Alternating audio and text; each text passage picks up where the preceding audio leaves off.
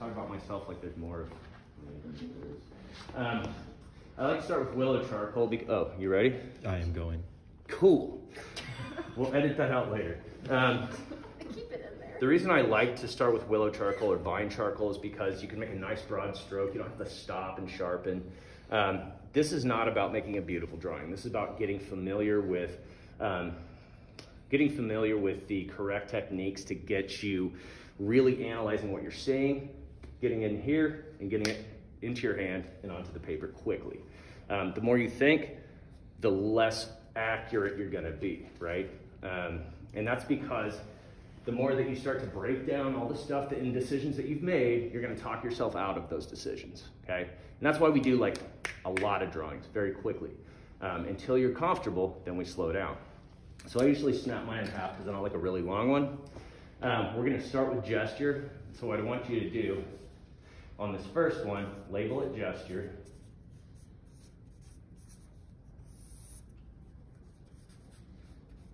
Okay. Most of you, when you were learning to write, okay, go back to elementary school here, right? In your mind, not really, like physically. Most of you were taught the pincher grasp, right? Because we were learning how to write our names, we were learning how to like write, okay? Drawing is not the same as writing, right? A lot of my students think this is the way to do things, okay? You are tying yourself up when you do that, okay? You don't want to tie anything up. You want to be able to freely move. I always tell my students, think about drawing from your shoulder, okay? And it's weird for a lot of people. It's kind of awkward in the beginning, but you'll get used to it, especially if I see you like not doing it. I'm like, draw with your shoulder, and you're like, okay. Just get uncomfortable with me here. That's how it is. So you really want to have this type of an action, okay? If you're a right-hander, set yourself up to where you can see your subject on the left-hand side, okay? Because we don't want to be drawing like this and then go back, okay? You guys see how that would be like a lost in translation type situation? We want to be able to access at the same time that we're drawing, right? It should be a tandem exercise, right? So with gesture, I usually say, I talk about percentages, right?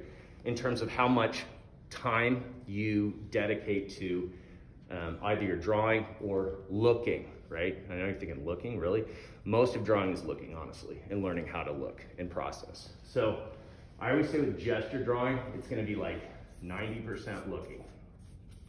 And it's gonna be more like 10% paying attention to your paper and your lines and your mark making, right? We don't get erased, and that's a good thing for gesture, okay?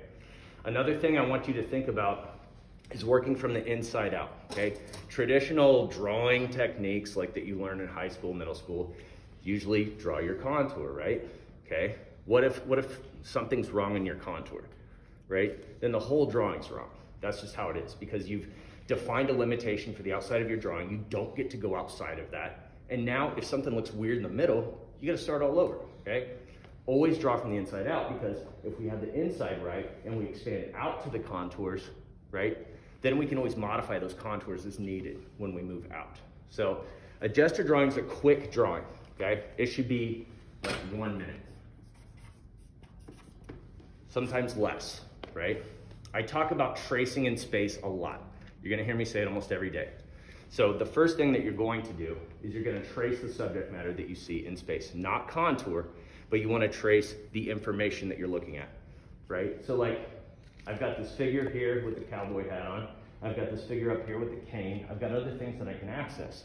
I'm gonna start in the middle, okay? And I'm gonna work my way out, but I'm gonna trace what I'm working on first, right? So when I have two eyes, I'm able to perceive depth, right? So that's great, we like to perceive depth. But one thing that helps us is to flatten space. So if you close one of your eyes, and if I were to ask you to close one of your eyes, you're most likely gonna close your non-dominant eye and leave your dominant eye open. If you've ever learned to shoot, you know, they usually have your dominant eye down the sights. For some reason, I'm left eye dominant, but I'm right hand dominant. It's a weird thing, but that's how I am, okay?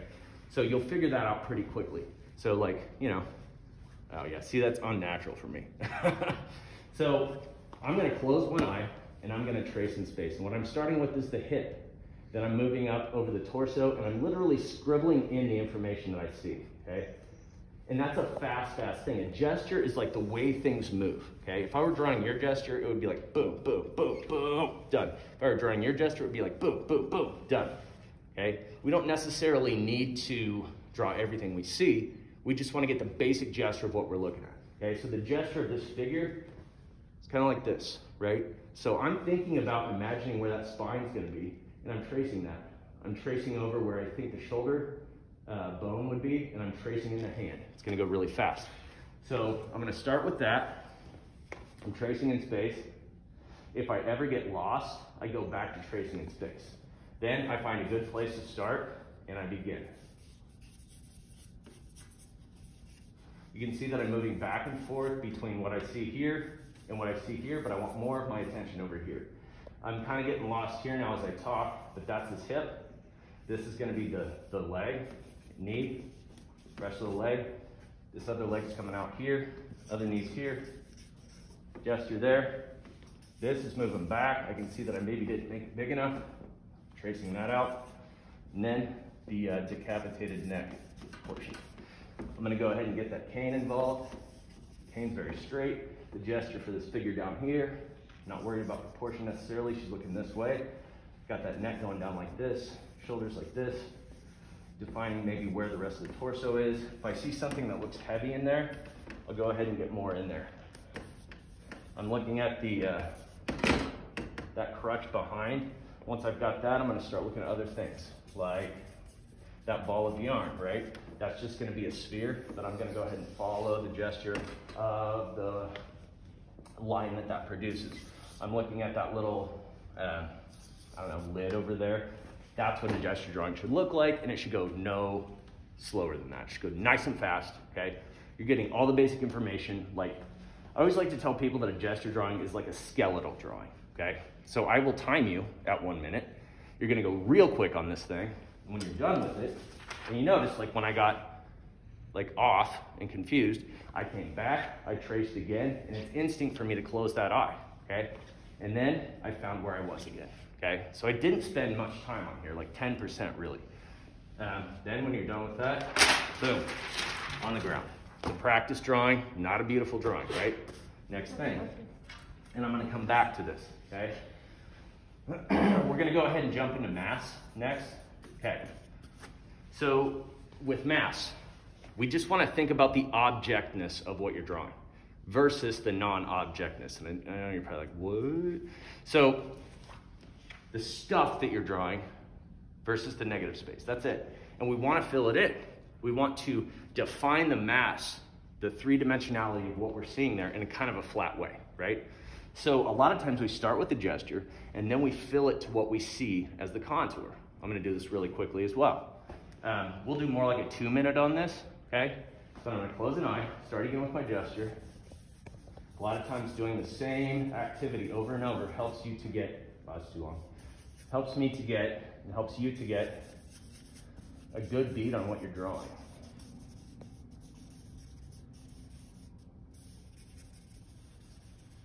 I'm just focusing on this figure for now, just to make sure that we can get something done today, and it's not, yay, let's watch Brian draw all day. So from this point, what I would do is start to think about the contour more, okay? And so now, I want to pay closer attention to the contour. I'm kind of doing more like a 60-40 type thing. I'm using my internal skeletal structure that I've already drawn, and I'm modifying what I think the contour might be. Like I'm getting that musculature in there, that mess up that I had before. I'm just gonna draw over it and make that elbow and shoulder a lot shorter.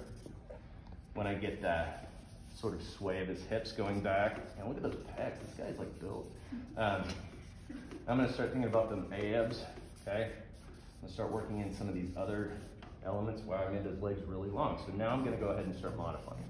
So I'm gonna fill in where that thigh is and start getting the other elements in there. And if I think, okay, I messed that up, I'm just gonna draw over. That's really probably where that foot should be. And then I'm gonna go ahead and get the other one involved. So this is a mass drawing. You would fill in the space to determine the mass of what it is you're drawing, okay? So we're gonna apply this to the whole thing, but we're gonna start on the inside and go out. So if you can imagine, taking what we've done here and applying it more like this, where we clean the contours up and then boom, blacken out and define that mass, okay? So that's gesture and mass. All right, we're cool. Thank you.